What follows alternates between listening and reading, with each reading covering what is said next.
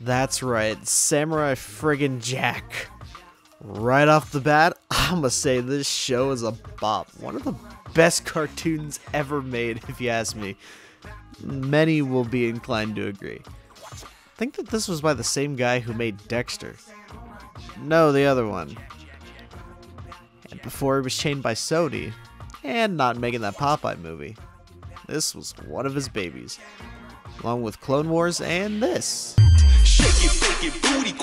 No. This show's a huge love letter to the things Genndy Pop Tartakovsky loved. By watching the show, you can see many inspirations behind many characters, and the ideas present throughout.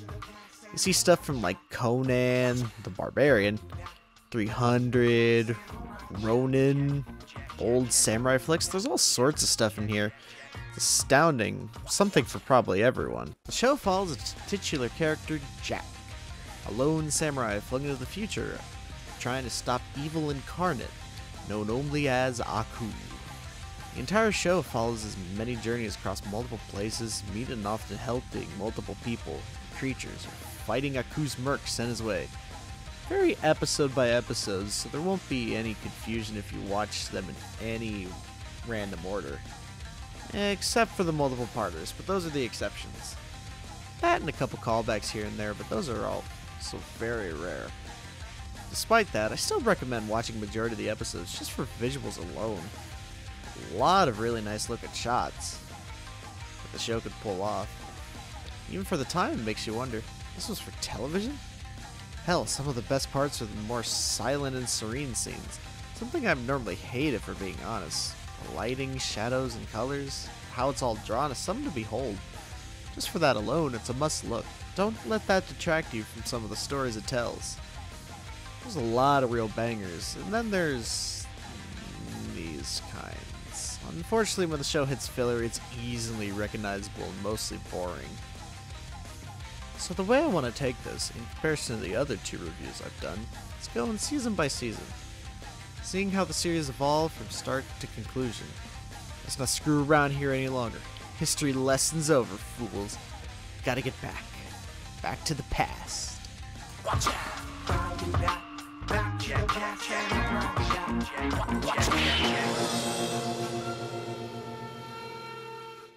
Season 1 starts rough, and I mean that in the best way possible. The first 3-part episode, it goes in hard, doesn't fuck around. Hands down one of my favorite episodes of anything really, for all it does. That and the Blind Archers one. Some of the animation looks strange, but I feel it often works considering the designs are basic shapes, and this was from 2001. But even in HD it barely shows his age, which I do admire.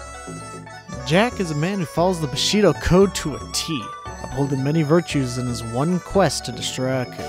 Though he is known to be a bit angry at times. Do you blame him though? The man lost all his family and friends in the past, though because of this he may act too brash at points, leading to a mistake on his part. Hell, it's even the premise for a whole episode, which is pretty cool if you ask me. Even with this, he still upholds justice, not just himself, but for others that mean no harm. Just living basic lives as drones to Aku. Unless they're an actual drone, then you can die. Go home, clankers.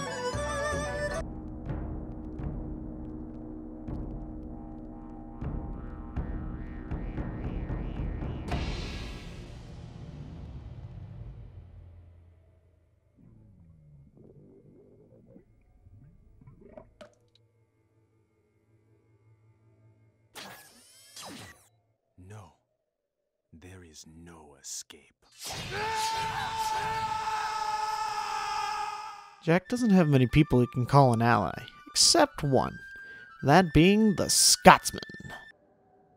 What do you think of that, Mr. Pajama-wearing, basket-faced, slipper-wielding, Clyde-Street buckle, gather-up, blight mob, blithering gomerel, Jesse off-looking stoner, near fluky-san, milk-drinking, space show-pit, mim-moved, sniveling worm-eyed, hootin' block, vile stooching calibrate tatty. He's a hulking man compared to Jackie Boy, boasting standard Scottish garb and a machine gun for a leg. Not to mention he's very crude and brash and speaks English, spitty voice. I give him a spotlight here since he's one of the only recurring characters. He's a great comedic foil to Jack's stoic nature. He's a friggin' riot. With what he's given and the delivery from John DiMaggio, it makes him probably my second favorite character if Aku didn't exist.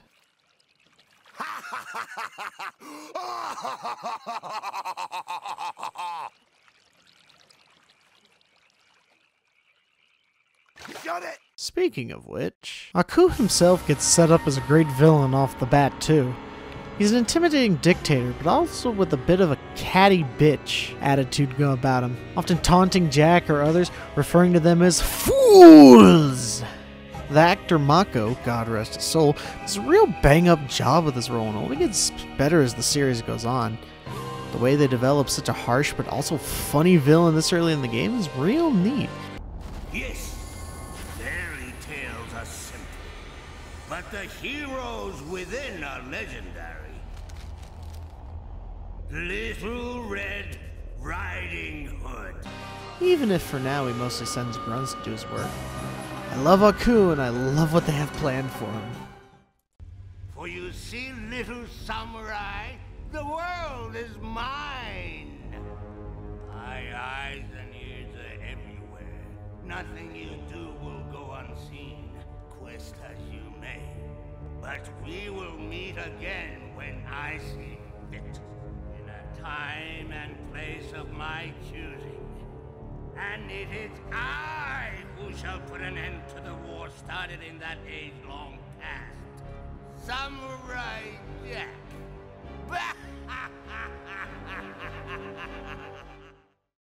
As for the episodes themselves, they're a basic start to what the series would evolve into and sets up what Jack and the world around him are all about. One episode he'll help with the slavery of creatures, he'll help a village get home, then he'll be battling his own shadow the next. As well as a couple episodes regarding Jack's own way home, only for him not to take it for some reason or another. Be it that he gets halted or he chooses to stay or some other virtuous crap he upholds. Action here is a real highlight, having a mix of pure slashing and wit to defeat the current foe. Honestly, I admire it compared to what I've seen before and since. Of just hit thing real hard, then it die. That or something gets utterly decimated.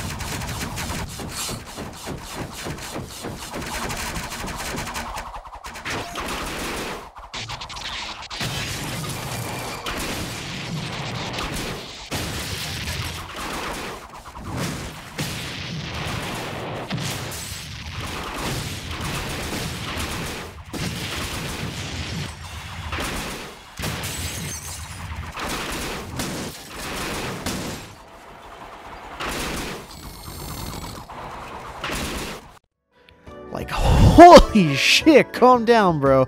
It's enough, they're already dead. For a first season, it's a pretty good start, which is more than what I could say for some shows. With such a simple premise like this, it's sort of action or monster of the week type thing. It could be better, but it could have been a whole lot worse.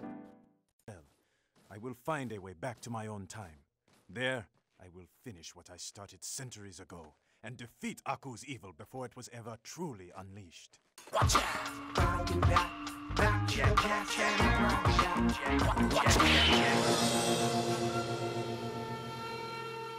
Season 2 is what I call the development season. It follows the idea of it, if it ain't broke, don't fix it. There's much more world building going on as we see more of the different people around the Jack will come across, of varying races, species, and all that. A lot more focus on bounty hunter centric stuff. There's a lot here. There's so many people after his head. From the Dome of Doom's warriors, these super robots that just murder a bunch of people, the Imakandi, and this guy. What is thy bidding, my master? It's nice to see the development of everything, including Jack himself.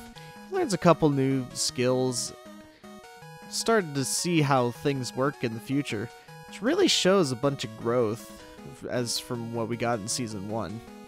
And we get a whole episode on some of his background as a child, which is one of my favorites in the whole season if you ask me. Unfortunately, not much in the Aku department, aside from a few exchanges and interactions with his grunts. That's okay, since what we do get is gold. You have failed me, Demongo. No, master. Please forgive me. No. Oh, but what's this? We get a returning character this season. And who else could it be but the Scotsman? I'm back, you Goldrick Tatis. Yeah, we get another episode about him, and it's honestly one of the better ones, if you ask me. He needs to rescue his wife this time, engaging in everyone's least favorite part of any game, a stealth mission. Here we not only see his wife, but more of his camaraderie with Jack. And even the clan he resides in, full of other big Scottish men like him. Other than that, I think this is my favorite season overall.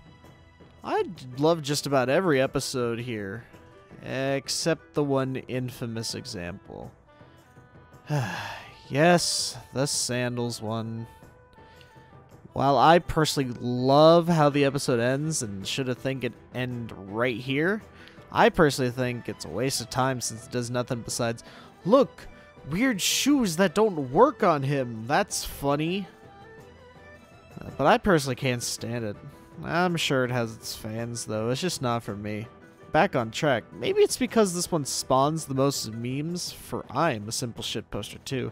It also houses what I feel are some of the greatest moments. Like Jack fighting along with the Spartans, him finding his home destroyed. This joke. At the fork in the road, follow the rocky path. It will take you to the dragon's lair. Where will the other one take me? Space Ace! It just has so much. It made me excited to move on to Season 3. Samurai Jack at its peak, in my opinion. You can fly? No. Jump good. Watch out!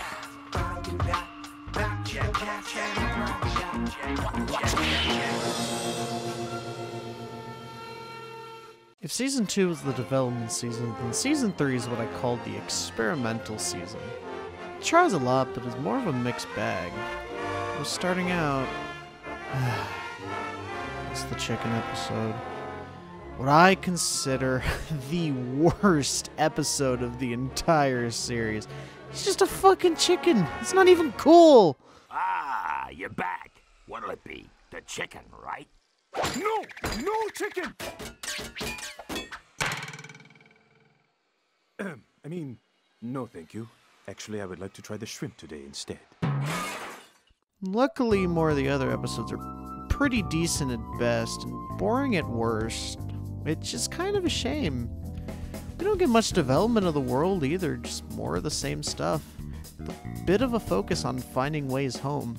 There's like 3 of them, which is a bit insane on the surface, but it shows how desperate Jack is to get home at this point. And one of them is Jigen for some reason. I don't mind. Jigen's cool. To be honest, I don't have much to say about this season as compared to the others, as a lot of it's so bare bones that it's not even worth talking about. But we do get one of the most important episodes in the entire series, the birth of evil.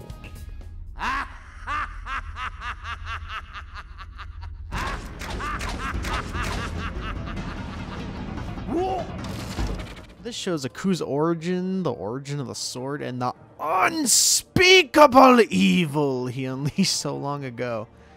Such a brutal and beautiful piece. It's clearly one of my favorite episodes of the entire series. That and the haunted house one. Those are pretty great. Honestly, this season was kind of a bummer for me. I would probably say it's the weakest in the entire series, just mostly unappealing. Watch these episodes and you'll be okay. You can skip the others. Who gives a damn? At least this one gives us the rave.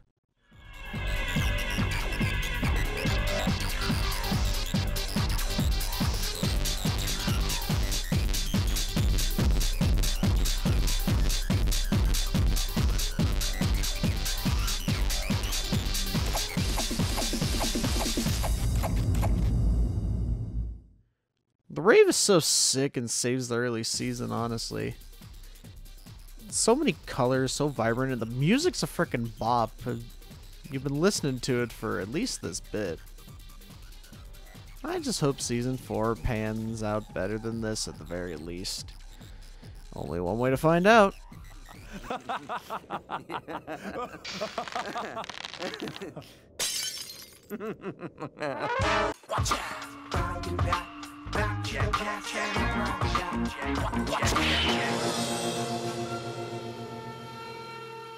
Season 4 is interesting. There's no real way to categorize it. It's definitely a step up from Season 3 off the bat, I can tell you that. It's such a fun and creative episode with the lighting and the colors, just what it does is absolutely beautiful. For the most part, it keeps up the pace the rest of the season. There's only a couple real snores, but other than those, I enjoyed this. Most of it seems to focus on telling a story as opposed to just being Jack hunted down by bounty hunters or helping some random people he comes across, and that's just it. Develop some more characters around. We even get a couple where Aku's the main focus.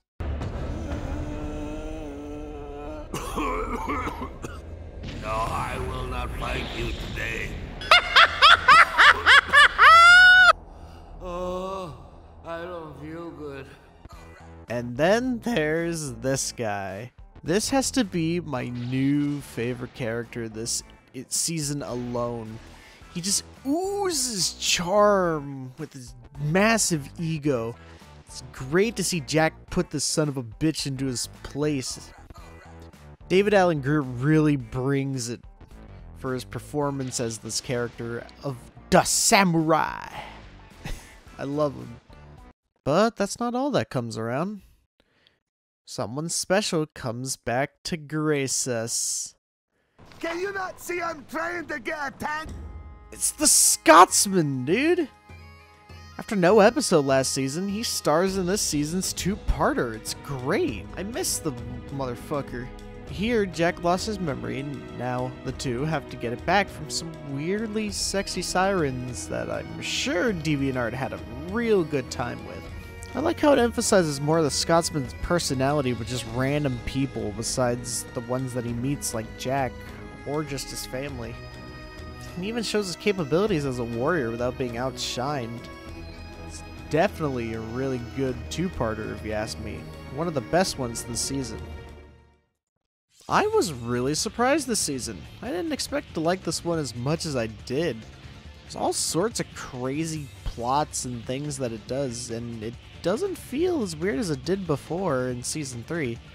There's a giant robot, Aku gets a cold, which is honestly hilarious. How the hell does evil get a cold? There's actually an Aku fight with one-on-one.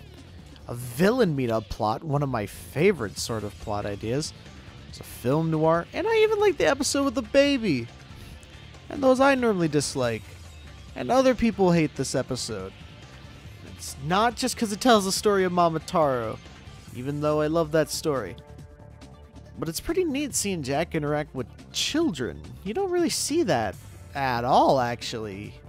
He normally just comes across a child and then just pushes him on his way, but this is a full episode about it. And if the season's lowest duds, for me at least, are a Star Wars homage and a flashback, then he did something right here. Definitely the upgrade the series needed. And thus, ended the original run. After this, we had to wait another 13 years till the conclusion of Jack's story. It definitely took Genndy a long time, but was it worth it? Well, time to find out. I'll be back again, samurai. You'll see. Watch out!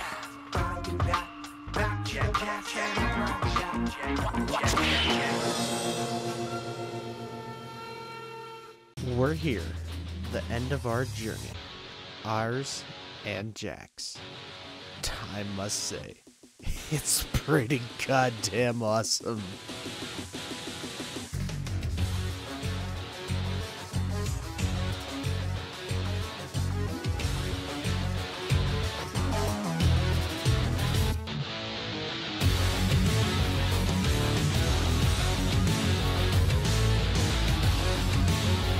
Right off the bat, not only shows you how Jack changed as a combatant, how Genndy and his team have changed in the animation field. This looks absolutely beautiful, and it's in full screen this time. Yeah, the others weren't just shrunk down. or anything. Gotta preserve that 4:3 aspect ratios. Anyway, this time, actually, I'll let Jack explain it. 50 years have passed, but I do not age. Time has lost its effect on me.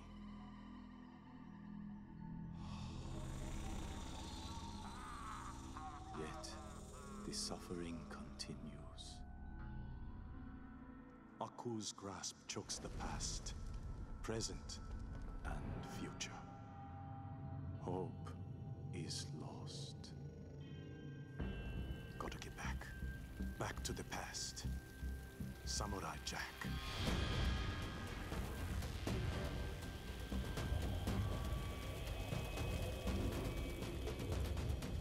This season's more linear, and that's okay.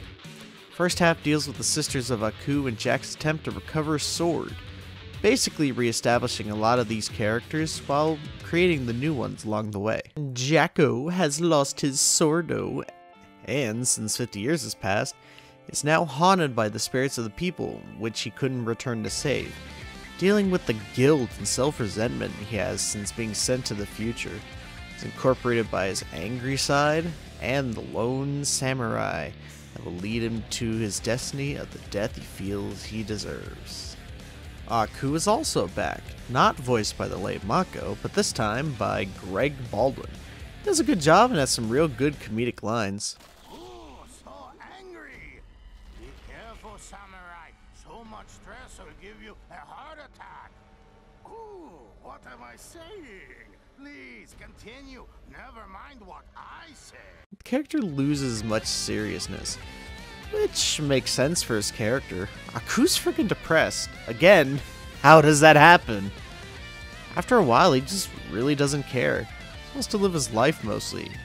And yeah, it works. It's kind of hard to explain, but I like it for the most part. And then there's the Sisters of Aku. Basically soldiers trained from birth with one goal in mind: to kill the samurai! They're capable warriors. They're able to go toe-to-toe with Jack easily. So much to outdo him. Similar to the Imakandi in Season 2. When Jack gets the upper hand, the blood starts. Jack has never killed a person up to this point, and now he doesn't know how the hell to deal with it.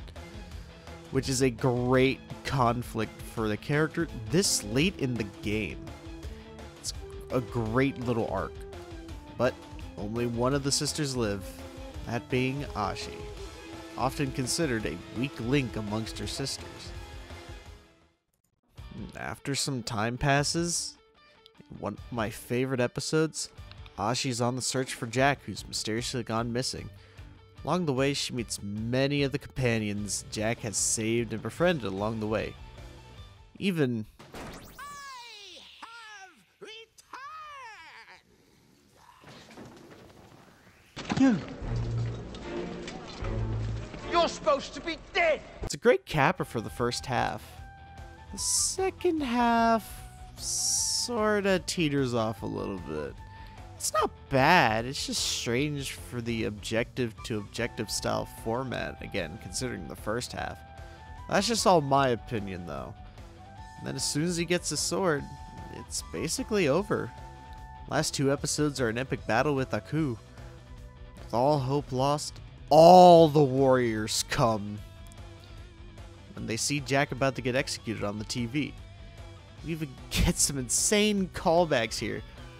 Like those weird fish that sound like Ringo, the jump good guys, those archers that have a whole clan, the woolies, Sir Bartholomew Rothschild, the stone samurai, and my boy, the Scotsman, who's now a ghost thanks to Celtic magic.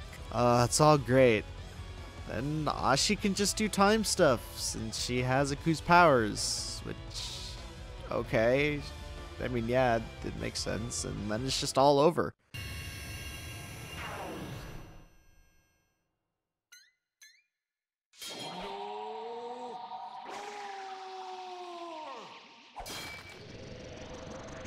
Season 5 was sort of strange. It's a bit of a mixed bag, but even now, I don't know how to feel about it. But despite my gripes stated throughout, Season 5 is still good, I feel. I just wish it had a couple more episodes to flesh a few things out. But I'm satisfied with the ending we got, how we got there to begin with. Samurai Jack is a true masterpiece of American animation, in my opinion. Even with a few duds here and there, I still love the show as a whole. It's really worth buying the Blu-ray box, watching it all, just in one go for this entire review. Hell, I'd do it again if I want to, with a lot of extra time. In the end, I gotta give props to Genndy, everyone who worked on the show throughout the years. You made something beautiful at the time, and even now it still stands. Thank you. All of you. I don't know what much to say. No gimmicks, no nothing. Just my voice while the credits scroll. I do appreciate anyone who watches these videos, or at least the long review-like ones. Even if you watch a few of the game playthroughs, it's really appreciated. This was definitely my longest video to date, and I'm excited to make the next one. Please like and share and all that other good stuff, and I don't have much time. Goodbye.